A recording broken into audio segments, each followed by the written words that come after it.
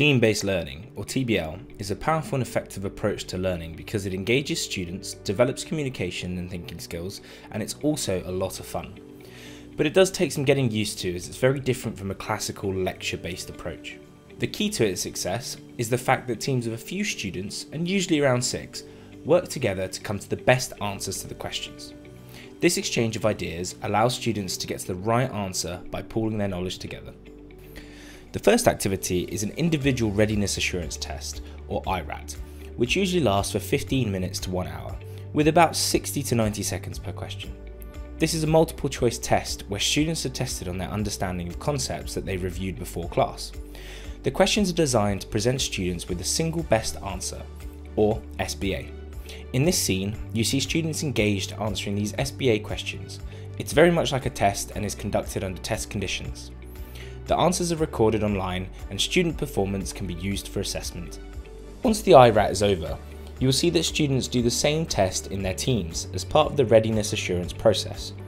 Student teams have a discussion and commit to an answer and electronically receive immediate feedback on whether they've got the answer right or wrong.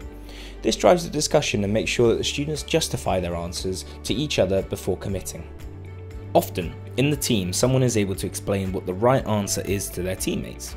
If students are still unable to find the right answers, this may then be raised at a class level and discussed. We call this the burning question. As you can see, students are actively engaged throughout the whole process instead of passively sitting and receiving information. In this discussion, students challenge each other's answers and peer teach. The content expert is then able to correct any misconceptions which arose and clarify any tricky issues. The purpose of the IRAT, TRAT and burning question discussions is to make sure students understand key concepts and key basic concepts which they can apply in realistic settings. During the application exercise, students are presented with case studies such as clinical scenarios or vignettes that reflect the significant real-world problems faced by professionals. Early exposure in the first and second year of these kinds of problems allows students the opportunity to start thinking like future doctors. Doing this in classroom settings allows them to make mistakes and learn from them.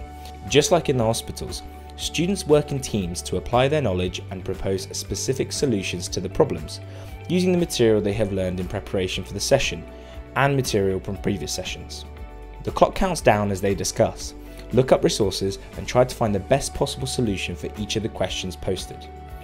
Each team makes a specific choice. At that time, the answers from each team are simultaneously revealed to the whole class. Discussion between the teams are then facilitated. When teams have come up with different answers, the discussions become quite intense, and important principles are discussed in depth.